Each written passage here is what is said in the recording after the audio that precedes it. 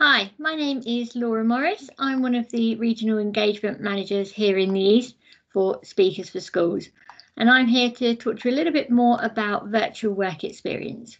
So I'm going to start sharing my screen and talk you through a little bit about us, a little bit about virtual work experience, and hopefully how it's not as scary as you might think. So for those of you that haven't heard of Speakers for Schools before, I just wanted to go through a little bit of background to explain who we are. So we were founded in 2010 by Robert Peston, and our aim is to end educational inequality. We aim to provide all young people the same access. So we're looking to level that educational playing field in order to give all young people the same opportunities. Since 2010, as you can see, we've had quite an impact, and we have actually supported over 1 million young people. Particularly in the recent year or two with the COVID pandemic, that's made it a huge difference with the virtual work experience that we have to offer. So in terms of our services and what we do have several programmes. We've got our inspiration programme, which is very much what the name Speakers for Schools comes from, in terms of actually developing that speaker network and delivering inspiring talks within schools. So that could be perhaps on a one speaker to one school basis, or we do also have live broadcasts as well, which are available on our website for anyone to access. We have our experience programme, which is the work experience side of things, and that is about linking employers and young people in order to actually deliver those experiences to inspire young people when it comes to their career opportunities. We have our youth card app, which is all about offering discounts and offers to young people, and in order to provide that access within their palm, and it will support in terms of creating opportunities to young people moving forward. We have acquired 2 further apps, which we're currently working on how they're going to come together with our youth card to develop and support young people with progressing their careers and actually stepping into the workplace. So, for example, finding apprenticeships and things too. We have our book club. So our National Teen Book Club brings together thousands of school students in order to attend a virtual book club. We've actually joined forces with Anderson Press Publishing Group in order to launch this. And it's all about developing those literacy skills, boosting the confidence, and providing the opportunity for a creative writing course. So to delve a bit deeper into virtual work experience, you might be wondering what it is. Firstly, because I know traditionally a lot of work experience, might involve just 1 or 2 young people, perhaps going into an office or a retail outlet for their work experience. But now this opens up a lot of other options as well. So perhaps for those young people who are unable to travel for whatever reason, to go into a company in person, or perhaps to enable them to experience more about an industry or a sector that's not on their own doorstep. It's an online work experience, and what it does is it gives the young people the opportunity to experience these world of work and these career opportunities without having to travel to the employer's office or base. But it still allows them to gain that insight into a job role, which can be really helpful when it comes to a CV, but also just when it comes to gaining that understanding of a different organisation and industry to learn what it is that might actually appeal. So from an employer's perspective, why would you want to get involved? I think there's loads of reasons. I've got some here on the screen. I think encouraging careers in your sector is key. So it could be, for example, that you might have a sector which is traditionally male or female dominated. So you might want to actually to look into that, and it's about encouraging that diversity within your sector. Or it could just be in case of you might find that there's a shortage of staff in your sector, and trying to explain to young people exactly what you do, what the career paths are, and what the opportunities are within it can be invaluable. It ties in with developing that early talent pipeline. So, for example, if you're getting your brand name out there into a young person, into a school, then when they come to making those decisions in terms of whether they're looking for an apprenticeship or perhaps off to university, then you might be in their mind when it comes to making those decisions about your apprenticeship programs, and about your sector and your skills that are within that. So I think that can be a really key reason. You might have your own corporate social responsibility values as well. And obviously, actually engaging with schools, engaging with young people can all be really, really helpful with regards to that. And as I touched upon earlier, that can also tie in quite nicely with perhaps any equality and diversity aims that you might have too. It can actually be a great opportunity to upskill your own staff as well. So when it comes to delivering your work experience, you can obviously include staff from different departments. And so it's a great opportunity perhaps to give your staff a chance to get in front of young people, deliver presentations, talk about their own career goals or their own career journeys. So it can also make a difference to them too. Obviously, by engaging with students from the next generation, it can actually help you to gain some ideas as well. So, for example, you might decide that you want to get their opinion on something, or perhaps find out a bit more about why it is that they believe there is a shortage in your sector. So gaining those ideas directly from the young people can be really, really valuable. And of course, let's not forget that actually delivering work experience is a real chance to give back to the community and have some fun whilst you do it. So how does it work? So here at Speakers for Schools, there are several steps within the process in order before that session is delivered. So first of all, you actually create your advert on our online portal. So that advert will be explaining what your work experience will look like, a bit more about your own company, and we'll advertise that on our portal, a bit like a jobs board, where the young people and the teachers can actually then see the opportunities that are available. We'll share that advert with our national network of schools and obviously the young people as well, both of whom log into the portal and can view all these opportunities. The young people will actually then apply to take part within your session, and then it's up to you to view and accept the applications for your session. But the portal allows you to do that in a safe and secure way, so it reduces any sort of potential safeguarding risks as well that you may have been thinking of when it comes to working with young people. So, for example, when those applications come through, you won't get the actual name of the young person. You wouldn't get their actual email address. So there's no way for you to actually directly contact them. And the same applies vice versa as well. What you do get, however, is a needs score. So obviously, where I touched upon at the beginning that we are a social mobility charity, when a young person applies, you'll be able to see whether they are, for example, a high, medium, low need student.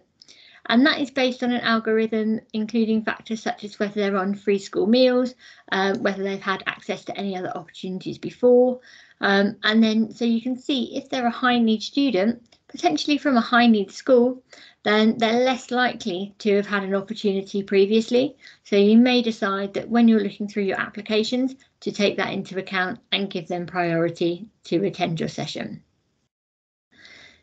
When you've decided who it is that you're going to be taking onto your session, we will also make sure that you have the support in place to deliver it. So we have a team that will actually help to train you. So, for example, when you are delivering the session with Google Classrooms, we will actually give you a training session in how to use Google Classroom, what its features are. So, of course, we make sure that you're comfortable and set up, ready for your event to take place. For the work experience itself, that can vary quite a lot in terms of the length of the session or the event.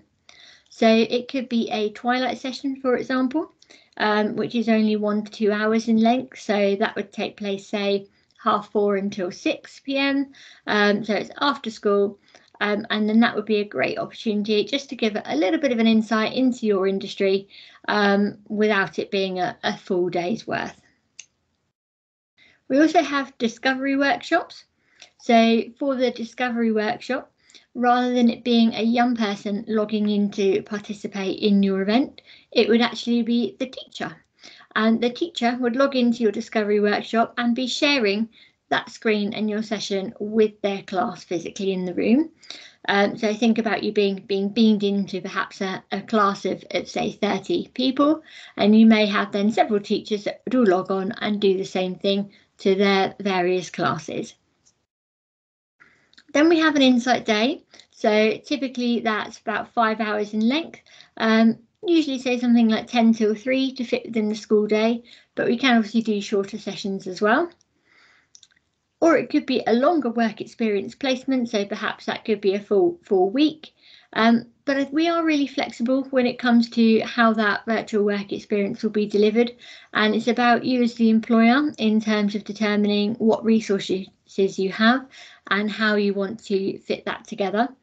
So it could even be that actually, rather than having applications coming through on the portal, you might just have a couple of schools that you've already got a good relationship with. So we want to develop a bespoke placement for them. So that is also something that we can work with you to deliver if you'd like. So in terms of what an actual session would look like, I know that it can be really hard to visualize how you go from doing that in-person work experience to taking that online. Or perhaps you've never delivered any kind of virtual work experience before, and you don't see how perhaps as a small business that's something that that could work for you. So I'm here to sort of tell you a little bit more about what that session would look like. As I mentioned, it's delivered on Google Classrooms. The reason we use Google Classrooms is because of the level of service that provides, and by that I mean all the interactive elements that we can include using that platform. And often, obviously, for a school point of view, Google Classroom is something that a lot of young people are familiar with too. So that also helps in terms of engaging with the schools and making it user friendly also. So the actual sessions itself could consist of various things. So you could be having very much like many of us are used to with a live video where you normally have your Teams call. So that's absolutely something that can take place. You could be delivering a presentation. We do very much encourage employers to use the other functions as well. So there is the chat feature, the same as you're getting a lot of online platforms. And you've got the Q&A or the question and answer section too. Now, within Google Classrooms, what you can do is you can upvote.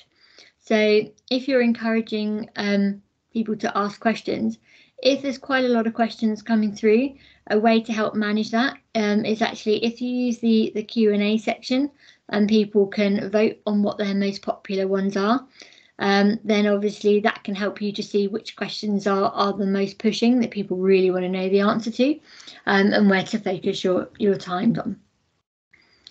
Polls we have are a great feature because they're so simple, but they're actually really, really effective. So you can ask a question with multiple options, and then obviously you can wait to hear the answers from the young people and then use that as a discussion point, for example, or they could be really good in terms of an icebreaker as well. The other feature that is used quite a lot are Jamboards, also known as whiteboards. So what you can do is you can actually pop students into a breakout room. So say you had 30 young people attending your session, and then you wanted to get them into groups to undertake a particular task. You could pop them into a breakout room, and then they can all work together on a Jamboard. So think very much that's the virtual equivalent of getting some flip chart paper, getting your coloured marker pens, and then getting some post-it notes, and then doing some brainstorming and popping some ideas together. So some activities that we've done previously with various companies that have worked really well. So I thought it'd be useful to provide you an example of some of the activities that you might be able to do within a session. So branding tasks or anything marketing tends to work really, really well. So you could perhaps provide some kind of outline in terms of maybe a client brief. and you could ask them to go and design a logo. So you could talk to them then about, the colours and what they mean, or the shapes and things. And what do you want to include in a logo? How simple or how complex do you want it to be? So something like that. And again, where we spoke about those breakout rooms and those Jamboards, you could be using those as a visual platform to design that logo together in groups. Or, for example, they could be writing example social media posts. So you could give them an outline and discuss, for example, what's appropriate or the tone of voice of an organisation. So that's another simple task that could be easily done, perhaps within a breakout room within small groups. Employability skills are key. So, it could be something as simple as a visual timeline, where you encourage a young person to actually make a timeline of their career background. And they might instantly think, oh, I don't have a careers background, I haven't had a job before. But actually you could discuss, well, what about things where maybe they took the lead on a particular project at work, or perhaps they were part of a football team. And you can pop that visually into a timeline, and it just gets them to start thinking about those skills and how they can actually be relevant for the workplace when it comes to completing that sort of a task. You could be looking at example CVs. You could share a CV on the screen and then discuss sort of what you like about it, what you don't like about it, what perhaps they think is missing or needs to be added. You could look at a job description. Then you can research the key skills that that job requires, that they're asking for. Are there any skills that are particularly just for that job role? Are there any key skills that they feel that maybe would apply to all job roles? So again, great discussion points that you can easily do either as part of a large group using that chat function and the Q&As and the polls to maybe vote, or in smaller groups where you pop them into groups and they can discuss on their Jamboard in their rooms there as well. Again, problem solving, that's a great one. So actually it could be that you have a live problem in your business that you want them to discuss, or perhaps a client brief. So it could be something even do like the environment. How do we reduce water consumption? And get them into groups to start brainstorming, coming up with some ideas, perhaps putting even a small presentation together. And then at the end of the session, you can get each group to deliver that presentation back, and then we can discuss and give some feedback. You can look at communication as a wider skill. So you could look at creating instructions and how important that can be. That could be as simple as something just as making a cup of tea. What do we do first? Do you put your milk in? Do you get your tea bag out? Where's your teaspoon? You can look at all of these things and then actually put it all together in an order and think, so what would happen if that wasn't in order? What would happen if you missed an instruction out? Something that might be common sense to one person might not be for somebody else. Maybe they don't drink tea normally, so it's all completely new. So those are the sorts of things that you could think about just as a really simple task in communication. Go back to using those polls, maybe do a myth busting quiz, pop some questions out there, maybe about your sector or your business, and get them to vote what they think the answers are, and then discuss actually, how many people do work within your industry, or perhaps, it's something like what sort of materials are used, or how many jobs are there in the area, what sort of qualifications are needed to be successful. So those are all sorts of quizzes that you could come up with and get them to vote and then discuss. So it just helps to make your session two-way and interactive, rather than it just being, someone just doing a presentation and talking to a room. It's much better if you've got that two-way piece. Obviously, the other option is use that question and answer. Perhaps pull in those other staff members if you've got any, or other team members. If you've got an apprentice, that's great. You can come in, talk to the young people, and then that can be really, really relatable. And they can help answer those questions that they've always wanted to ask, that perhaps they've just never had the opportunity to ask before. So hopefully that gives you a few ideas in terms of what an actual session can look like. In terms of the number of young people that would attend a session on virtual work experience, our average number is probably in the region of around 25 to 30 attendees per session. which is a great number when it comes to doing those breakout tasks, because you've got enough young people there to pop into groups, and then the time to deliver their feedback back into the room with everybody too. So we work with 14 to 19-year-olds, and as part of our safeguarding as well, we always make sure that there's always at least 5 individuals in a room at any one point. So that's just one of our policies here at Speak of the School that can just help to make sure that that the session is a success for everybody. However, what are the keys to a successful virtual work experience? I think there's just a few things to cover here. Number one, be authentic. You might just, that's the easiest thing, is just making yourself be authentic, be relatable. Don't try and be somebody that you're not. If you are a small organisation, that's absolutely fine. You don't have to be thinking about, trying to make yourself sound bigger than you are or anything like that. That's exactly what people want to hear about. They want to hear from real people doing a real job in the real world. And that's exactly what virtual work experience can do to help. Keep it simple. Don't try and overcomplicate it. Don't try and provide lots and lots of information about your organisation or your job roles. Provide some, absolutely. You have to provide enough to make it obvious what you do, but you don't want to overcomplicate it. Even in terms of the language that's used as well, I think it's something that we're all prone for in our own industries, is using anachronisms or certain words that are relevant to the industry. So absolutely, keep it simple and keep it short. As I mentioned, two-way interaction, absolutely crucial.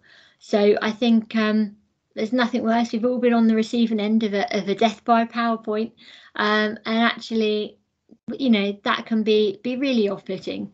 So by gaining that two-way interaction, that makes it more beneficial both for you and them. Include a next step. So at the end of your session, try and think, well, actually, what can a young person do now? Where can they go to maybe find out some more information? Do you have a particular, internship or apprenticeship scheme that you want to direct them towards, or that they can go and have a look at to find out some more information? Or perhaps there's a wider board that covers your industry that would be great for them to go and have a look at. So those are the 4 top tips for the key to having a successful virtual work experience. So hopefully you've realised that actually it's quite simple. You can plan a session. It doesn't have to mean that you're there for a whole week if you don't want to. If you want to just do a 90-minute session, absolutely fine. And there's all sorts of things and all sorts of activities that you can do, and it will mean the world to a young person. Just you having that conversation with somebody and telling them about what you do, that could actually inspire someone to make their next career step and really make a difference. So if you would like to get involved and perhaps consider discussing the option further, then please do pop us an email, or you can visit our website for more information too. So thank you so much for joining me today and listening to my presentation. I really do hope that it's something that you'll look to do in the future, and you can get in touch with us, as I say, to discuss further and find out how it might work for you. Thank you very much.